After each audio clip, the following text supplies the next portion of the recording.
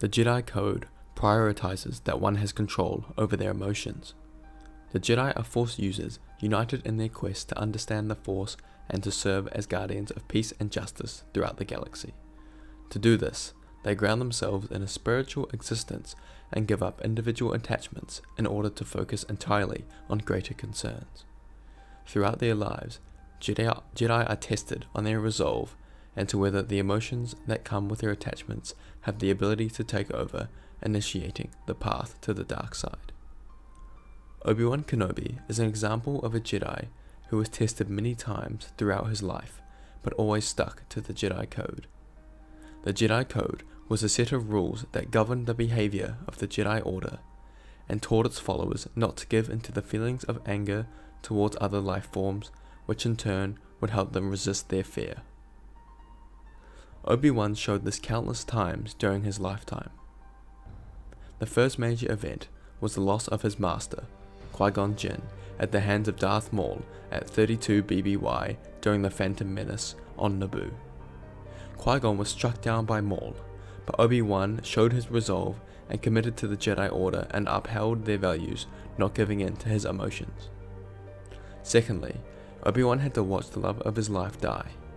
He met Satine Kryze whilst on a mission on Mandalore to protect Satine. In his time there, the two fell in love, but Obi-Wan ended staying with the Jedi Order. However, many years later, when Darth Maul took over Mandalore, he knew of Kenobi's feelings towards Satine, so killed her right in front of him. Initially, Obi-Wan was distraught, but later in the episode, seemed fine and content with her death, as she was now part of the living Force.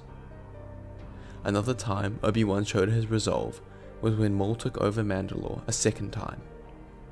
Bo-Katan and Ahsoka were pleading with Obi-Wan to send troops with them to help out with their mission.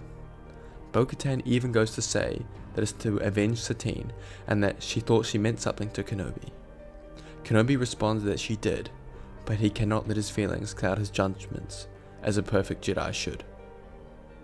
Now, Obi-Wan suffers the most pain a Jedi could, when they fail their apprentice and they turn to the dark side.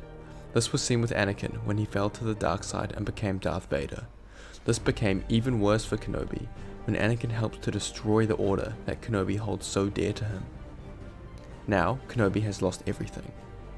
However, even through all this, his apprentice turning and the destruction of the Jedi Order, he does not let his emotions take the better of him, as so many Order 66 survivors did.